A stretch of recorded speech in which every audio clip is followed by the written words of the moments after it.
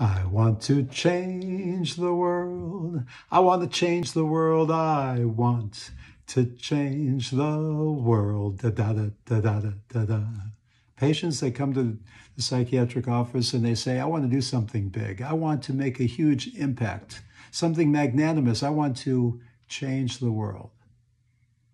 It would do well to learn from Abraham because it starts first with changing to knowing your own inner world, knowing who you truly are and what your purpose is. Abraham, of course, knew that. And we see that he stood against the entire civilization of his time that was steeped in idol worship. And he was able to get them to understand that there's one God in the world.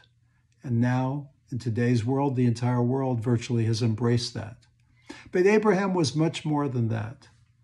Abraham lived a life totally of kindness, of reaching out to others, of doing beautiful, kind deeds to others. And so in today's section of the Bible, we see that God says to Abraham, look up into the sky. You'll see those stars that are shining. And all your descendants, they will bring light to the world. And that's what the world is all about.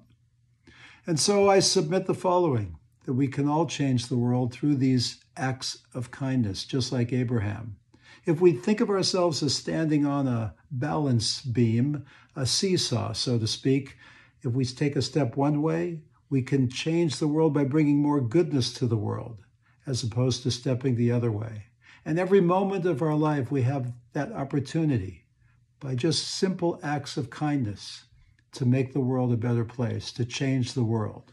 We don't have to do big, magnanimous things, but in reality, acts of kindness are magnanimous. No need to climb the highest mountains. No need to scream and shout unfurled. Each act of kindness should bring the world to good.